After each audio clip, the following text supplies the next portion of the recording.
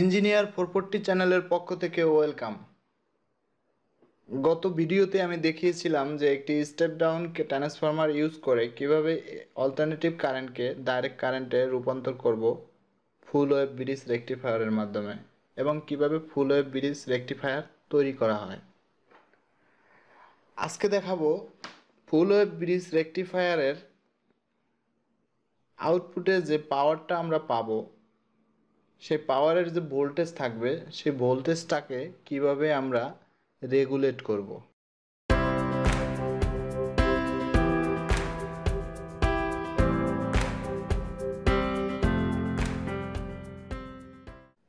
ধরুন আপনি একটি প্রজেক্ট বানাচ্ছেন, সেই প্রজেক্টটির তিনটি সার্কিট আছে। এখানে একটি সার্কিট আছে,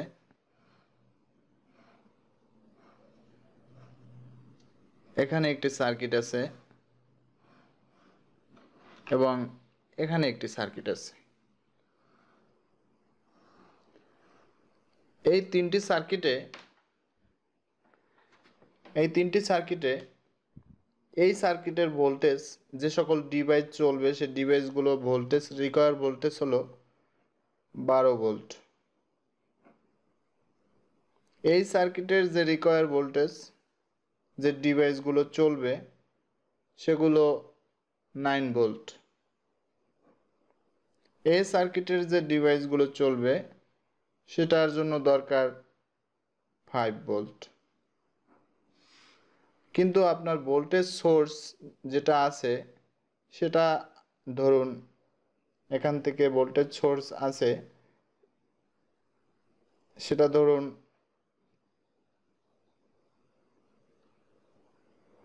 18 ভোল্ট।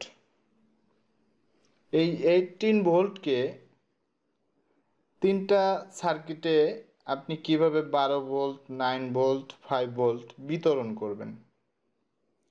এই বিতরণ করার জন্য, এই ভোল্টেজটাকে রেগুলেট করার জন্য 18 থেকে 12, 9 এবং 5 ভোল্টে বিতরণ করার জন্য আপনাকে যেটা দরকার হবে সেটা হলো ভোল্টেজ রেগুলেটর।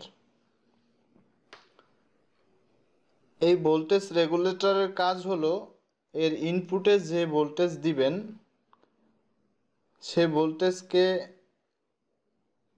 আউটপুটে তার স্পেসিফিকেশন অনুযায়ী, গঠন প্রণালী অনুযায়ী আউটপুটে সে তার নির্দিষ্ট ভোল্টেজকে ধরে রাখবে। এই ভোল্টেজ রেগুলেটর তিনটি, মডেল নাম্বার হলো L7812, এটির মডেল নাম্বার হলো L7809, এটির মডেল নাম্বার L7805। লক্ষ্য করুন 78টা কিন্তু কমন, শেষের যে দুটি ডিজিট আছে 012 এবং এটা আছে 09, এটাতে আছে 05। এটার মিনিং হলো যে এই রেগুলেটরের ইনপুটে যে ভোল্টেজ দিবেন এর আউটপুটে 12 ভোল্ট দিবে, এই রেগুলেটরটির আউটপুটে 9 ভোল্ট দিবে, এই রেগুলেটরটির আউটপুটে 5 ভোল্ট দিবে। তাহলে এখন আমরা দেখব যে এখান থেকে আমি যে ভোল্টেজ রেগুলেট করছি আসলে এখানে কত ভোল্টেজ, এখানটায় কত ভোল্টেজ আছে, এখানটায় কত ভোল্টেজ আছে এবং এখানটায় কত ভোল্টেজ আছে। আমি পাওয়ার দিচ্ছি,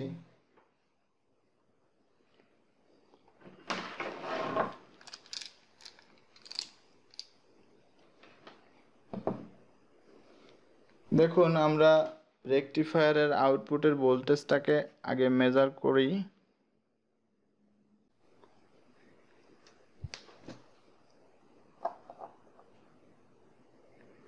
eighteen point nine five, sorry 18.95। এখন 18.95 ভোল্ট থেকে আমি আমি রেগুলেট করে যে ভোল্টেজটা পেয়েছি সেখানে কত আছে 11.95 অর্থাৎ 12 ভোল্ট। এখানে কত আছে?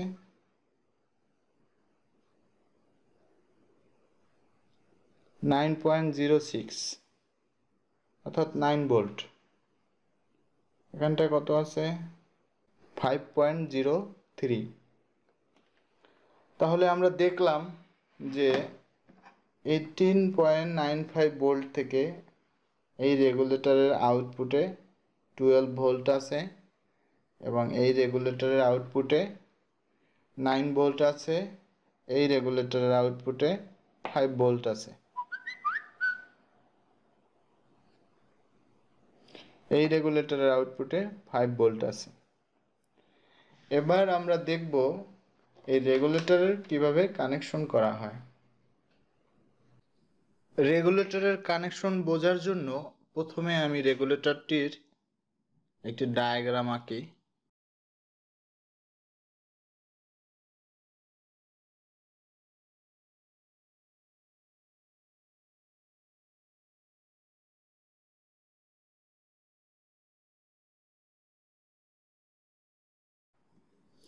রেগুলেটরটির 3টি পিন আছে। এই মাঝখানের যেই পিনটি, এটি হলো নিউট্রাল।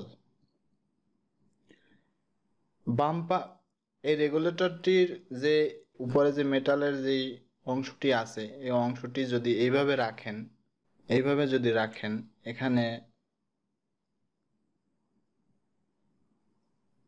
স্পেসিফিকেশন আছে। এভাবে রাখলে পরে আপনার মাঝখানে যে পিনটি আছে সেই পিনটি হলো নিউট্রাল। বাম পাশের যেই পিনটি আছে সেটি হলো ইনপুট এবং ডান পাশের যে পিনটি আছে সেটি হলো আউটপুট।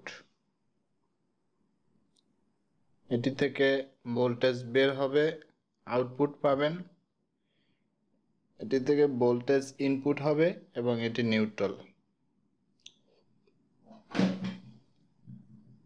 এবার লক্ষ্য করুন, এখানে যে পাওয়ার সোর্স পজিটিভ আসছে, পজিটিভ আমি এই প্রথম রেগুলেটরের ইনপুটে দিয়েছি, বাম পাশের পিনটির সাথে দিয়েছি এবং এই সেম ভোল্টেজ সোর্সটি আমি আবার এই রেগুলেটরেরও ইনপুটে দিয়েছি, এই রেগুলেটরটির ইনপুটে দিয়েছি, বাম পাশের যে পিনটি থাকে। আমি আমার মূল পাওয়ার সোর্স থেকে যে নিউট্রাল আসছে সেই নিউট্রালকে আমি এই রেগুলেটরের মাঝখানের যে পিনটি আছে নিউট্রাল পিন, সেই পিনটিতে দিয়েছি। তবে এই একটা বিষয় কি, এই নিউট্রালটা আপনি যদি এই উপরের মেটালটার সাথে দিয়ে থাকেন, এটা হলো আর্থিং, এখানে দিলেও কিন্তু এই রেগুলেটরটি কাজ করবে। যাই হোক, যেটি বলছিলাম, এই রেগুলেটরের মাঝখানের পিনে দিয়েছি এবং এখান থেকে আমি আবার এই রেগুলেটরের মাঝখানের পিনে দিয়েছি, এখান থেকে রেগুলেটরের মাঝখানের পিনে দিয়েছি। আর প্রত্যেকটা রেগুলেটরে আপনি নিউট্রালটা আসবে, আউটপুটটা আমি এখান থেকে আউটপুট নিয়ে আসছি ডান পাশের পিন থেকে, এই রেগুলেটরের ডান পাশের পিন থেকে আউটপুট নিয়ে আসছি এবং এই রেগুলেটরের ডান পাশের পিন থেকে আউটপুট নিয়ে আসছি। তাহলে আমার ইনপুটটা হলো বাম পাশের পিন এবং ডান পাশের পিনটা হলো আউটপুট। এবার নিউট্রালটা আমি প্রত্যেকটা নিউট্রাল কিন্তু কমন, অর্থাৎ এই ভোল্টেজ সোর্সের যে নিউট্রাল, সেই নিউট্রালটা এখানে আসছে, এটি আউটপুটের নিউট্রাল হয়েছে। এখানে যে নিউট্রালটা আসছে সেটাই আউটপুটের নিউট্রাল হয়েছে। এই রেগুলেটরের যে নিউট্রাল আসছে সেটাই আউটপুটের নিউট্রাল হয়েছে। তাহলে বিষয়টা আপনারা নিশ্চয়ই বুঝতে পেরেছেন। তো আপনারা দেখলেন কিভাবে ভোল্টেজকে রেগুলেট করা হয়। ভিডিওটি যদি ভালো লাগে তাহলে অবশ্যই লাইক দিবেন। সাবস্ক্রাইব যদি করে থাকেন তাহলে থ্যাংক ইউ। আর যদি আপনি চ্যানেলটিতে নতুন হয়ে থাকেন অথবা সাবস্ক্রাইব না করে থাকেন তাহলে অবশ্যই সাবস্ক্রাইব করবেন। ভালো থাকুন, সুস্থ থাকুন সব সময়। Bye bye.